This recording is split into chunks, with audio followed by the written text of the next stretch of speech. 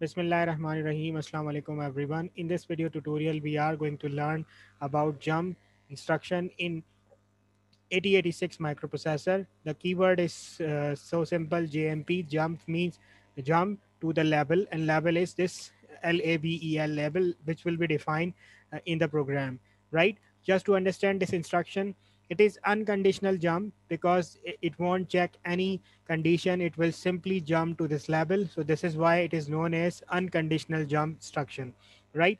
So we will consider this program. Let's press this button. So very first instruction is move AX comma 1234. As I'm going to execute, so 1234 is moved, right? The next instruction is move BX comma 3456. So the next instruction is this one. 01003 is a physical address, and these are 3 bytes, right? Once I'm going to execute, so these 3 bytes 01003, 01004, and 01005, these addresses will be consumed, and IP will point to this address, which is 01006. So IP value should be what? 0006, right? So let's execute this instruction, and we can see that these 3 bytes are consumed, and the equivalent effect 3456 is moved inside the. Okay, I've actually run the complete code. Let me rerun it. Okay, single step, yes. So you can see that 3456 uh, is loaded into BX, and now the next instruction is jump ABC, and you can see that the instruction is quite simple, and it is of 2 byte. It is stored at 01006, and 01007 will also be consumed when I'm gonna execute it. Okay, before we execute this instruction, let's check which is the next instruction. The next instruction is move CX comma 3456. Okay, so this instruction won't have any label. If jump ABC is executed, the directly program flow will jump to this fifth instruction, which is ABC colon move DX comma 5678.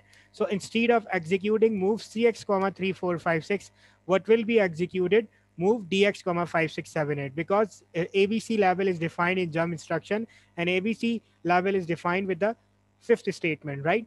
So what is going to happen? We will have this uh, instruction to be executed, or this instruction will become next instruction. So these 3 bytes 01008, 01009, and 0100A. So these 3 bytes, which were basically bytes of move CX comma 35456, they will skip, and IP value will be incremented in a way that it will point towards this 0100B. So instead of IP should be going to the next instruction. Next instruction will be skipped because it is a jump instruction what we are executing right now. So IP will be not jumping to this next address, which is 01008.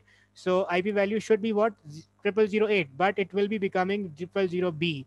And let's see this effect. So I'm going to execute it, and you can see that these 3 bytes have been skipped, and this instruction is being highlighted.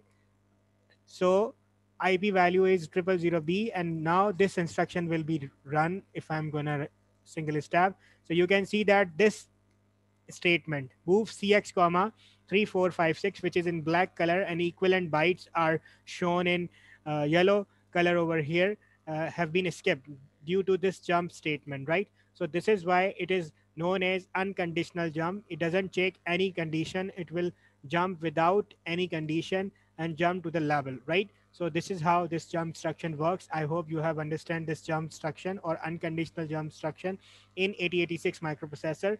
Still, if you have any query or confusion, you can post your queries and confusions in comment section. Thank you so much for listening.